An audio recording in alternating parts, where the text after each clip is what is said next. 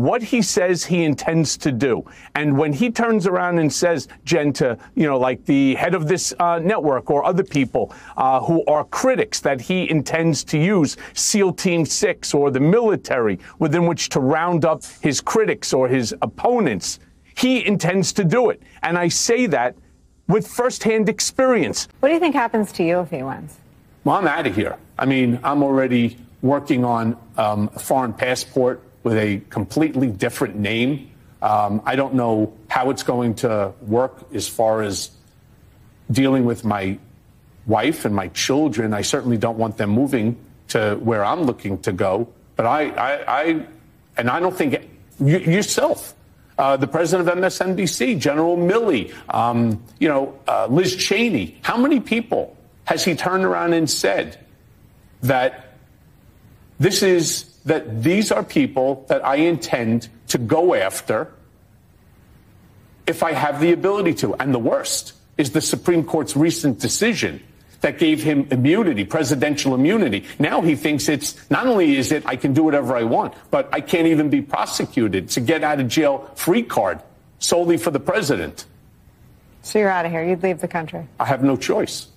Boy, oh boy, oh boy, oh boy, oh boy. I gotta tell you guys, one of the easiest ways to tell whether or not Trump is winning the election race at this point is how deranged the commentary is on MSNBC.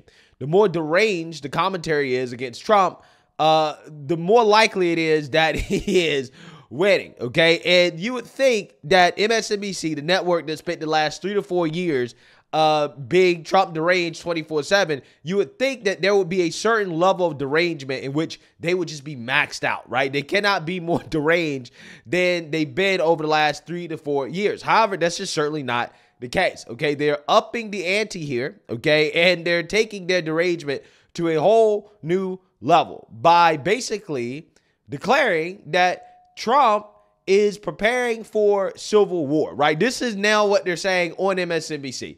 Trump wants a civil war. And the reason why they're saying this is because Trump is telling the truth about Democrat rhetoric and the political violence that it has led to in this country. And they hate when Trump says this out loud because it is true, right? It is an undisputable fact that the last assassination attempt against the former president was inspired by the same language, the same type of rhetoric that Democrats use, that MSNBC uses, that a vast majority of the liberal media uses on a daily basis against Trump, right? And that really hurts them when the truth is said out loud, because that means that they are accountable and responsible for the political violence in this country. These people pretend as if they hold no responsibility whatsoever for the political violence that happens in this country, although we have seen most of the political violence in this country come from the left, come from people who have the same ideology as MSNBC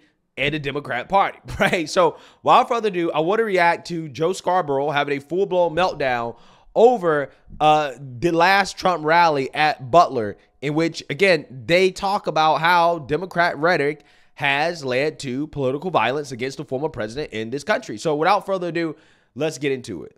Saturday returned to the site of the first assassination attempt against him. Now, during that rally in Butler, Pennsylvania, he and his allies accused Democrats of trying to kill him.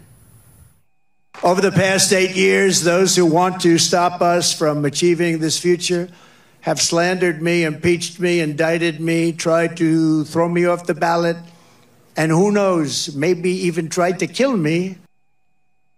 You know, I always say there's an enemy from within and there's an outside enemy. And if you're smart, the outside enemy is not going to be a problem. Russia, China, North Korea, we're not going to have a problem if you have a smart president. If you have not such a smart president, then it's a problem. But we have an enemy from within, which I think is much more dangerous than the outside enemy. First, they tried to silence him. When that didn't work, they tried to bankrupt him. When that didn't work, they tried to jail him. And with all the hatred they have spewed at President Trump, it was only a matter of time before somebody tried to kill him. And then, guys, they tried to kill him. They tried to kill him. And it's because the Democratic Party, they can't do anything right. They can't do anything right. You see it this week in the FEMA response in North Carolina and in Georgia and in South Carolina and in Florida. This is a pivotal moment for our country. And I don't even have to tell anybody that here. We can all feel it. This is no longer a fight between Republican versus Democrat, left versus right. It is good versus evil. And good is going to win this battle, ladies and gentlemen. Yeah, so I want you guys to understand before they get into their deranged commentary here. Michael Cohen just went on MSNBC and talked about how Trump is going to use SEAL Team 6 to round up people, right? They talk about how Trump wants to execute his political opponents. They talk about how Trump wants to burn up the Constitution. They talk about how Trump is Hitler. Now, what did Hitler do? Okay, Hitler killed millions of Jews, right? Saying that Trump is Hitler, comparing him to Hitler, puts into the minds of people that this guy is a mass murderer, right? That's what they're saying. But they've never had a problem when Democrats say that Trump is going to kill his political opponents, right? This is what they've been saying. They think that's totally fine. They think that's totally okay. That should be totally in bounds. But when Trump and his family come out and tell the truth about what likely inspired the assassination attempts against him, oh, well, that's too far, right? Oh, well, we're triggered by that. You can't say that. You can't say that Democrats may have inspired somebody to try to assassinate the former president. But you guys keep talking about how Trump wants to kill people. And you don't think that that's a problem? You don't think that that's an issue, right? So I want you guys to understand the hypocrisy from these individuals. When Trump says, hey, these people and their rhetoric have inspired lunatics to try to kill me, that's out of bounds. But when Michael Cohen and MSNBC say that, well, Trump is trying to kill people, right? Trump is trying to assassinate his political opponents, okay? Basically, again, saying that, again, Trump is trying to kill people, right? Oh, well, that's totally fine. Totally okay. Nothing wrong with that. The level of un-American activity that you just saw is stunning. That is un-American. They know they're lying. Donald Trump knows that's a lie. No, you know you're guilty. You're guilty. See, this is why these people get so triggered, because they know deep down, they're like, damn, yeah, he's right. 100%. They know it. This is all cope right here, right? This is nothing but cope. That's what it is. That's what it is. He will tell you that the Secret Service, he thought, did the best job they could do. The fact that JD Vance and Trump's family would out and out say what they said takes the threat of violence, takes the threat beyond where it was even leading up to January the 6th. This is an increasingly desperate person, an increasingly desperate family who's preparing for civil war. They just are. Talking about they're trying to kill him. Democrats are trying to kill him. This is it. And the lies. Think about this. I saw part of Donald Trump's speech this weekend. It was remarkable, the lies. Not just on things this year, but even on policy. He'd just make up things and just throw it out there. And I'd be shocked if the audience was really that stupid to believe the crazy lies that he was throwing out there. But he does it so much. It is the falsehood, the firehood of falsehoods. You know, it's funny because I could literally say the exact same thing about MSNBC. I can't believe the audience is so dumb has to believe anything that's said on this network. In fact, you had the MSNBC producer come out and expose MSNBC and say that, yeah, they're making their viewers dumber, right? So I can't say for certain that MSNBC and their viewers are so dumb that they believe commentary like this. Again, we have evidence and proof that the last assassin was inspired by Democrat Party rhetoric, or the same rhetoric that the Democrats use. This is an undisputable fact, but they're just ignoring it. They're pretending as if that's not out there, right? Because again, they feel guilty. They know for a fact. This is why it hurts them so bad. This is why they're so triggered by this, right? They want Trump to shut up about it because they know what he's saying is true.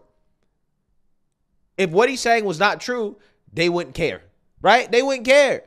But because there's elements of truth to it, this is what makes them feel like they need to speak out against it in the way that they're doing right now. This is why they're having full-blown meltdowns over it, right? Because they don't like to hear the truth. The truth hurt. And the truth is that the Democrat Party has a violence problem. They do. They do.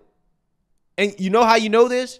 Because the closer we get to the election, guess what you're going to see in liberal cities? You're going to see businesses boarding up. You're going to see signs saying, hey, I'm not a Trump supporter, right? I support BLM, right? I support the woke thing. Please don't damage my business.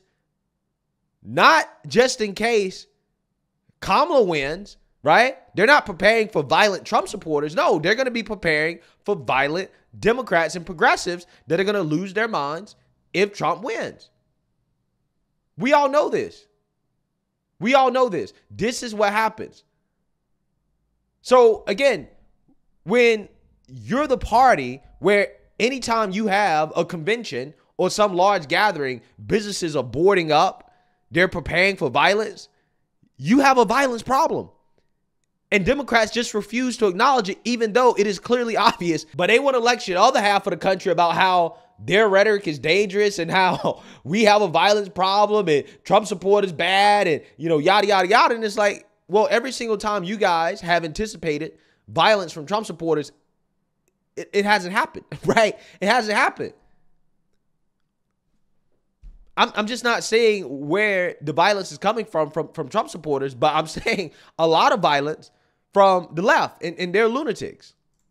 But they continue lying about 2020. Vance continues lying about 2020. Trump continues lying about 2020. Senators will not say on Sunday news shows that Donald Trump lost in 2020, despite the fact Republican officials in every one of those states that mattered said that, yes, in fact, Donald Trump lost. Brian Kemp said it in Georgia.